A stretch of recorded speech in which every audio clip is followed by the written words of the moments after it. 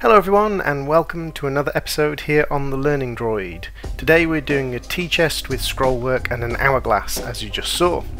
The patterning process for the scrollwork had to be repeated 10 times, so rather than do the usual heat transfer pattern process, I used a form pattern process. Here we're using a printed pattern for the scrollwork printed onto card. I'm then cutting out the lines, leaving connecting elements at corners and joints so that the whole thing doesn't fall apart into pieces. Cut out with a very fine scalpel blade craft knife, cut onto a cutting board of course. This is about 200 GSM card, so it's reasonably thick and sturdy and allows for a nice and easy patterning process. It's quite complicated and quite difficult to cut out, took quite a while, but it saves time, saves money in the long run with the patterning process. If you're really good at freehand drawing, you can usually freehand draw patterns. I'm terrible at freehand drawing, so I used a pattern. But one of the issues with scrollwork is if scrollwork varies even a little bit from place to place, repetition of scrollwork tends to look a bit odd. People tend to notice the mistakes or the issues where the scrollwork doesn't match, even if they're not sure exactly what they're seeing. The scrollwork doesn't seem right. So even if you're freehand drawing, you might want to freehand draw a pattern and then cut it out and use a pattern card. Here, transferring the pattern across, just using a light carbon pencil, place it on, draw it, take it off. Because the connecting elements have been left in to keep the card whole, I then have to do a little bit of tidying up and joining the lines up and making the scrollwork whole afterwards, but this makes it nice and easy to get the scrollwork placed right, get all the angles right, get the major elements of the scrollwork in the right place, and then you can draw in the remainder of it using the connecting points. Nice and easy. From there, the actual burning of it was quite simple. It was made a little bit harder because the top is made of a light plywood and the sides are made of a kind of very light pine. When you're burning on pine, there's a big variation in the density between the softwood and the hardwood, between the light and dark grain. So when you're burning, you get a lot of burn splash and things if you're not very careful. This is the patterning for the hourglass. I used a slightly different patterning method, which is called scratch patterning, where I use a sharp blade to just scratch through the piece of paper to mark the wood, and then I use a pencil to copy those lines. I also used a little bit of pencil through the paper where I'd cut it, for some of the things where the scratch lines didn't go through properly. With the hourglass, there's some shading to give it a 3D effect, and it's supposed to be a three-legged hourglass at a slight angle so that you can see two legs on one side, one leg on the other. Sorry about that. The 3D patterning, 3D shading is quite nice, and I think it comes out quite well in the end product. The scratch patterning, quite difficult. You have to be careful not to scratch too deep, and you have to be careful to make sure that you scratch accurately, because once the scratches are there, the only way to really remove them is to sand deep enough to remove the scratches. If you scratch deep, that means you're going to be sanding through quite deep, and with things like plywood, you're going to be sanding through the plywood and you're going to have to just replace the piece. Hand drawing in the scratch pattern just to make it a little bit more easier to see when I'm burning, because when I'm burning there'll be a different light source and it'll be a little bit harder to see. This is once the legs have been mostly finished off. You can see that most of it's in place, the legs, the hourglass. I'm just adding in a little bit of marking for shading and figuring out how I want to do the tops and bottoms. It all looks a little bit uneven now, but it's just a very roughly scratched pattern, very roughly drawn in pattern. When I burn, I'll be very careful to keep lines straight and keep everything even. But I just want to get the pattern in and get it all settled and sorted and get the proportions right before I move on to lining everything up and getting everything neat and tidy. There we go. There's me adjusting some of the lines because I can see that it's not matching up with the scroll work. Now we move on to burning the scroll work. I'm using a wire tip machine and I'm using a spear point pyrography tip. That's a point you can see how to make on my wire point tips. It's a hammered and sharpened V point.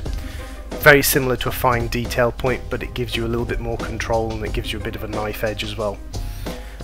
I was using it a little bit like a calligraphy bit if you've got a solid point machine. So a calligraphy bit allows you to vary the thickness of a line by twisting your hand, and I'm using the spear point very similar to the calligraphy bit here. You can see here I'm doing the bottom and the top at the same time. The left hand side is the bottom and the right hand side is the top, and both have matching designs. Interestingly, the original design actually had a lot more scroll work. There was scroll work going down both sides, scroll work wrapping around the sides, and scroll work around the lock as well. But when I was patterning it onto there, I actually found out that after these scroll works had been put in, it was actually already starting to look a little bit crowded, and I was sure that putting any more scroll work in would just make it seem a bit messy and a bit over the top.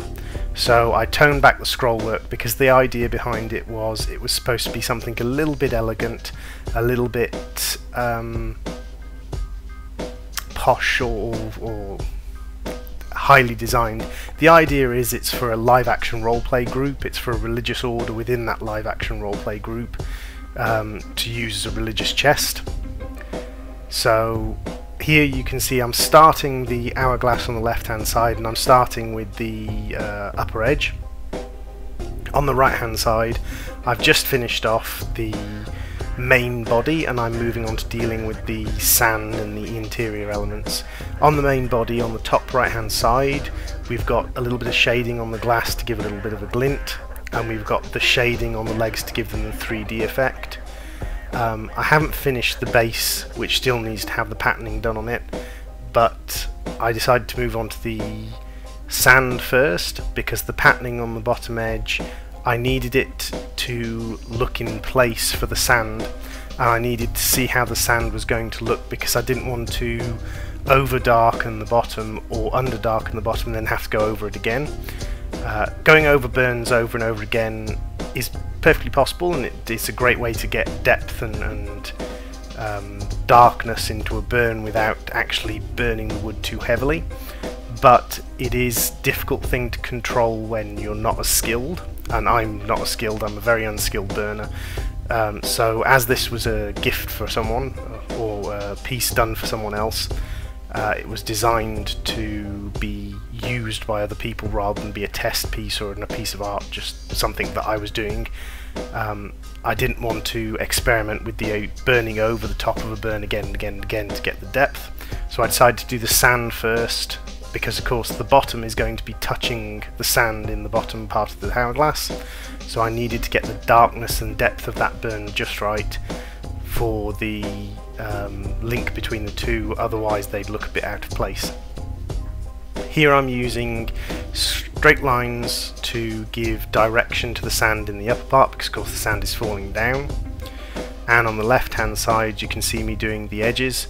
I'm using spear point still, but I'm using it tilted to give me the dark depth burn, and then I'm using it flat to give the shading, and I'm using it right on the edge to give me the fine line on the opposite side.